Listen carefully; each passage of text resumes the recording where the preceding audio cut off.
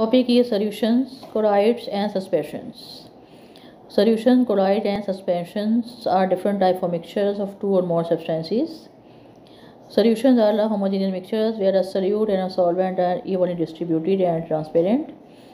Colloids are heterogeneous mixtures where the dispersed phase and a dispersing medium are not easily separated and translucent. Suspensions are the heterogeneous mixture where the particles are large and visible and opaque.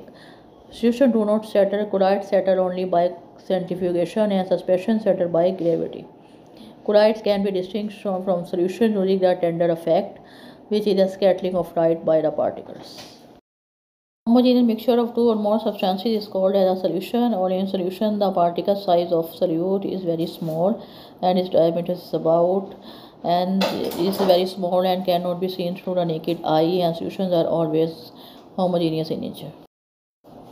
All the examples of solutions, suspension or colloids are given. The heterogeneous mixture of a substance in a given medium is called suspension.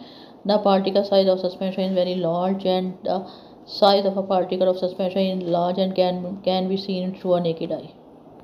Examples of suspension and colloids are given.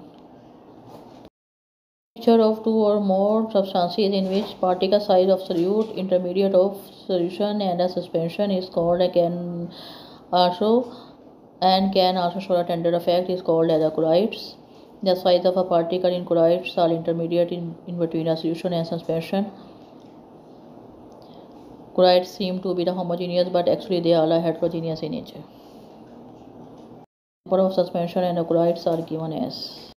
Example of solutions, colloid and suspensions are given. Solution as air, brass, brine solution, soda, starch solution. These are the example of solutions. Colloids, butter, gelatin, ice cream soda, marshmallow, paint, ruby.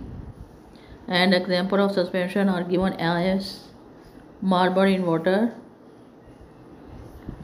muddy water, pebbles and water, sand and water.